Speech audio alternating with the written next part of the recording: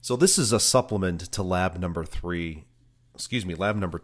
on installing SOA Suite using the Quick Start distribution. I'm actually going to show this. I'm going to show the Windows version of this.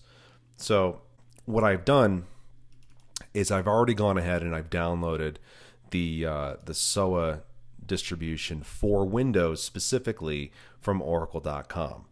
Now you can find this distribution using the links that are referenced in the lab guide and in one of the previous lectures. So you have a choice of downloading the Windows distribution or the generic distribution, which will work on any platform.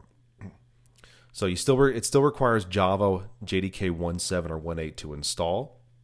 So I have a virtual machine here running Windows 10, and I have JDK 1.8 installed. I can go ahead and prove that to you right here. Okay, you can see we have 1.8. This is the latest as of this production. And I have that installed. I'm on my F drive. I had to create this is a virtual machine, so I created another drive, the F drive, which has a little more space to allow me to install SOA and Java as well. I've got Java installed. I have my two zip files here, disk 1 and disk 2, that have been uncompressed already. I used just Windows Explorer to decompress those files. So let's go ahead and run the installer. What you're going to need to do, and let me show you how I did this. You need to have an administrator command prompt open. And the way I do that in Windows 10, it's going to be similar in the previous versions of Windows, but in Windows 10, and there may be a shorter way, a quicker way to do this, but I'm a Linux guy, so bear with me. Find the command prompt application in your start menu, right-click on it, and select. This is a Windows 10 feature, but on Windows 7 and 8, you'll be able to go right to run as administrator. So make sure that you open the command prompt as an administrator, because it will need to write to the registry.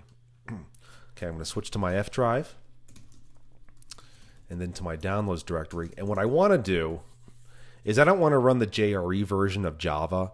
I want to run the JDK version of Java.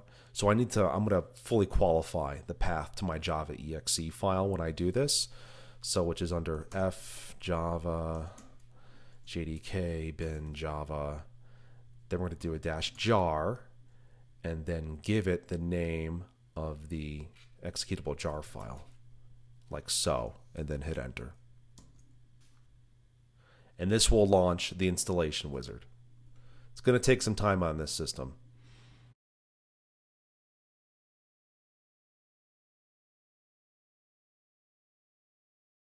So now that the installer is up and running, everything from this point forward as far as installing SOA is pretty much the same as it was with the Linux distribution. So none of these procedures that you're going to see here should be any different than what we've done in the previous lab for Linux. So go ahead and click Next. You can go ahead and skip auto updates.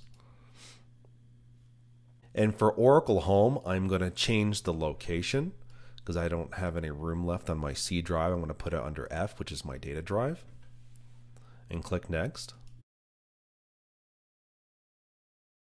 Now you can see here that I have a operating system certification warning. So go ahead and click the plus sign, and you may get this if you're installing on Windows 10, but Oracle is not certified to run on Windows 10, which is fine. So it's just a warning. So go ahead and click Next. And then click Install.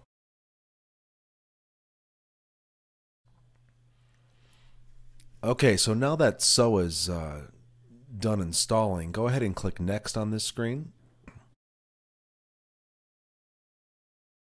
And down at the bottom under Next Steps, go ahead and deselect Start JDeveloper.